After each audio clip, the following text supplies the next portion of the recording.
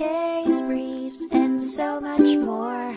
LSData's got what you're looking for.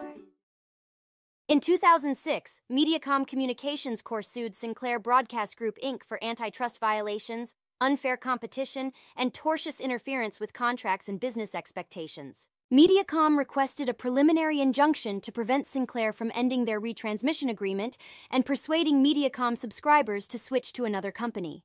However, the court denied the request, finding that Sinclair had the right to enforce a contract provision, and Mediacom's harm was quantifiable and compensable through damages.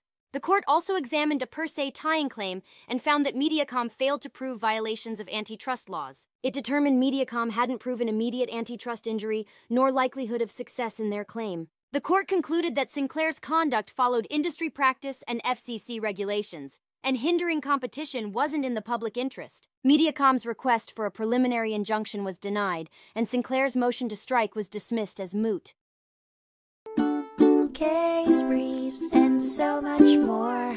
LSData's got what you're looking for. Visit lsd.law, elevate your mind. Leave the stress of class.